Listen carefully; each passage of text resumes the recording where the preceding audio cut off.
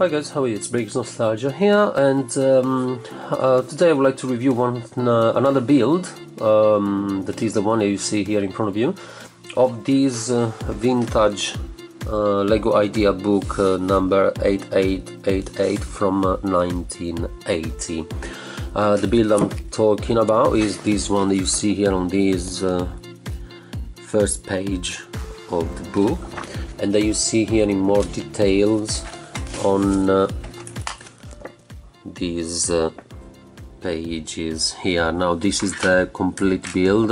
These are the last few steps, but yeah, as you can see here, the whole sequence in order to build the whole thing is present in the book. The build is very accurate. Pretty much almost all the pieces that are shown in the book are present. There's just a couple of very minor differences that I'm gonna point out now, but for the rest the build is very accurate.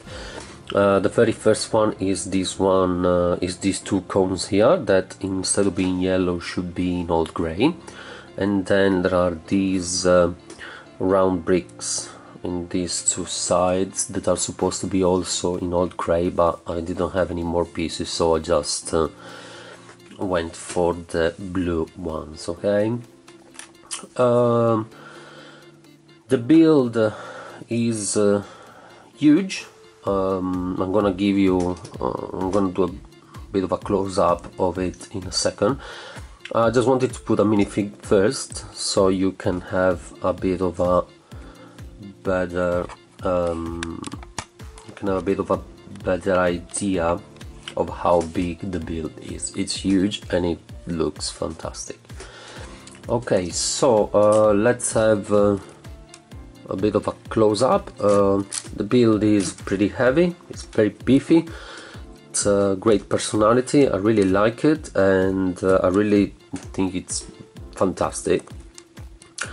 Got lots of very interesting details into it. It doesn't have many features, many things moving, parts moving, not much of that type, but it's got a lot of very interesting details anyway, that make it, that help to make it a very interesting set.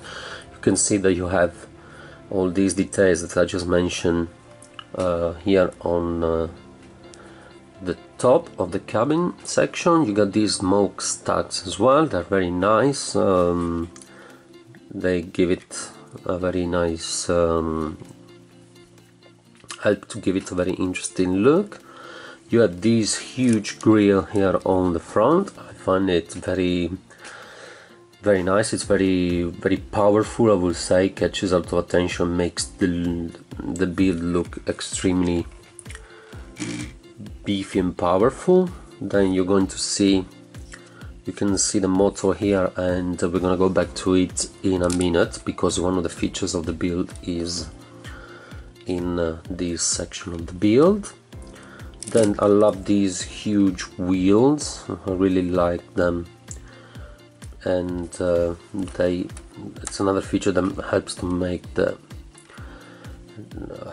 look of the truck to look so aggressive. Then there is this cabin section here, back cabin section, that doesn't have anything in particular. It's just for the look, I will say.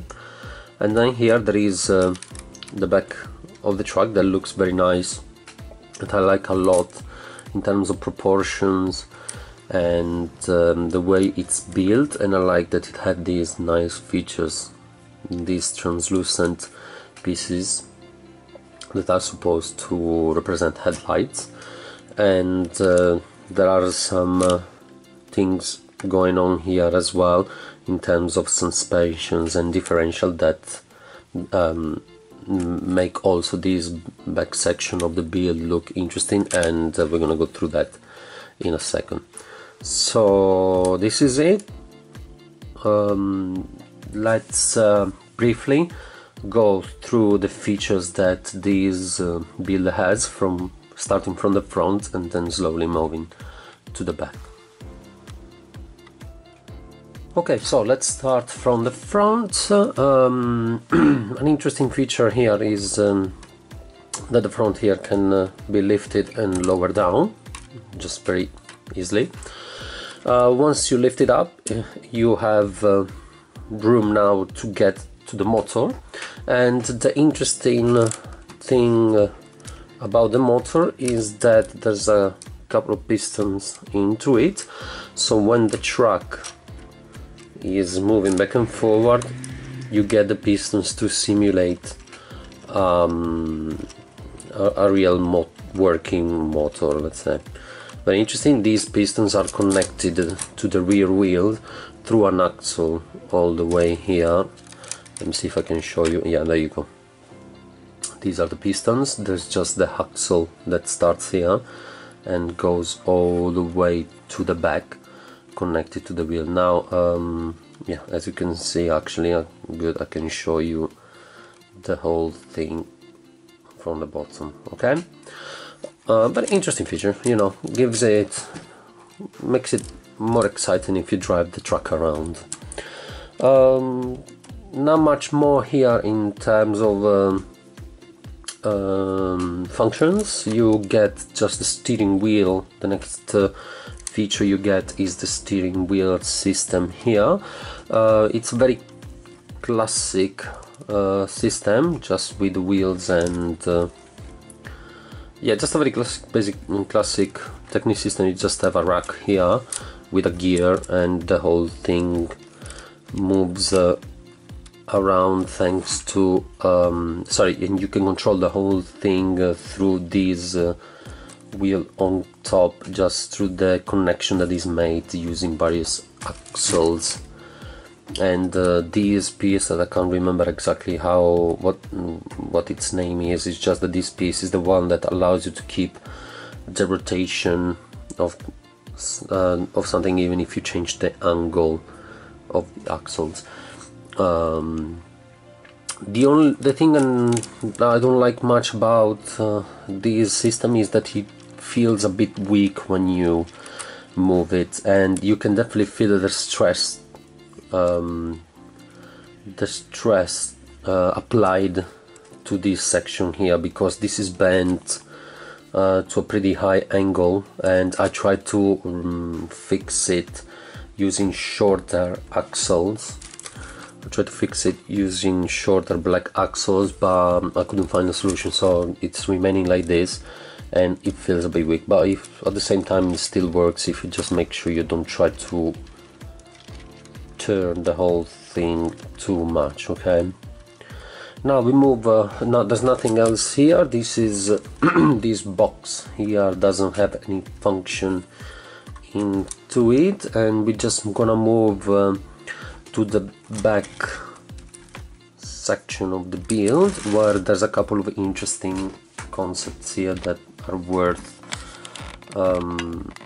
considering. The very first one is that there is a suspensions system applied to it, and the interesting thing is that it's using just elastic bands and not springs. It's very interesting, never seen this before, so this is another interesting feature that I got to see through this build, and it's very nice. And another one is this differential that you see over here. An interesting thing about this differential, if you just give me 1 second, I'm gonna find it on the book, is that the instructions manual gives you 2 different options to build the rear section, and you have either this one here that doesn't involve the use of or actually maybe this is still a differential. I don't know, let me know guys, because I'm not an engineer, so I think it's kind of working as a differential because these 2 sections are split. So yeah, these wheels are actually rotating independently from each other, so this could be, I guess, still a different type of differential. However, what I wanted to say is that it gives you 2 different ways of building this section. You can either do it through the use of these two gears, or using, if you move to the steps that you see here, it gives you the option of using other gears, and this is what the result will be. And the one that I decided to build is this one, because I had the pieces and it looked more exciting. So it's what you see over here, and you can see that it's very interesting. Everything works properly and allows the allows the wheels to turn independently from each other.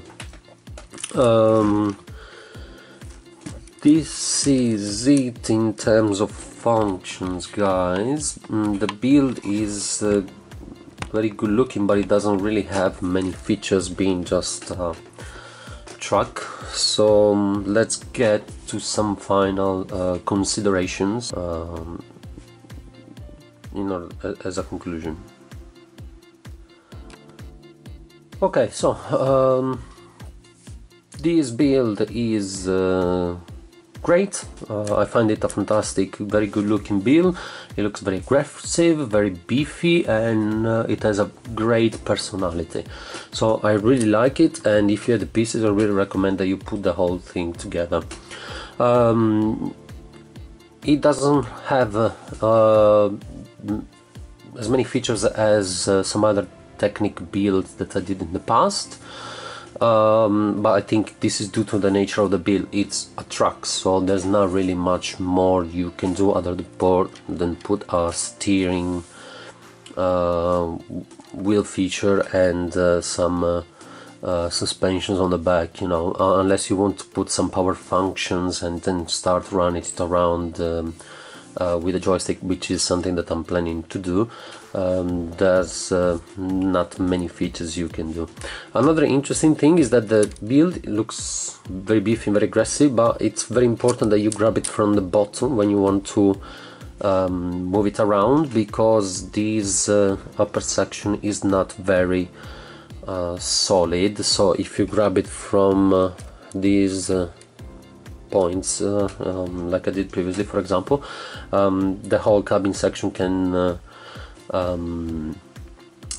fall apart, and also these stacks here are quite weak, so they can fall down quite easily. But for the rest, the base is very solid. It's the look of the build is very interesting. And another interesting thing is that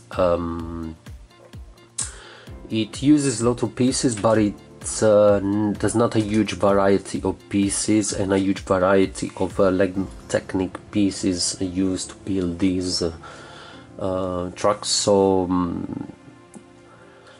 the good thing is that it's possible that you can put this whole thing together with, or the most of it, with what you already have in your house, lying around in your house. So without having to spend too much money in Bricklink orders. I did all of it with everything I had already home, even if my huge collection is pretty wide, it's pretty huge. So that's another interesting thing. I went through builds that required so many Technic pieces in the past that I had to make Bricklink orders just to finish them off. Okay, so thank you very much, guys. This is it. Tell me what you think about it. Don't forget to rate, comment and subscribe, because there's going to be a lot more coming over the next few weeks. Okay, so thank you very much, and I'll see you later.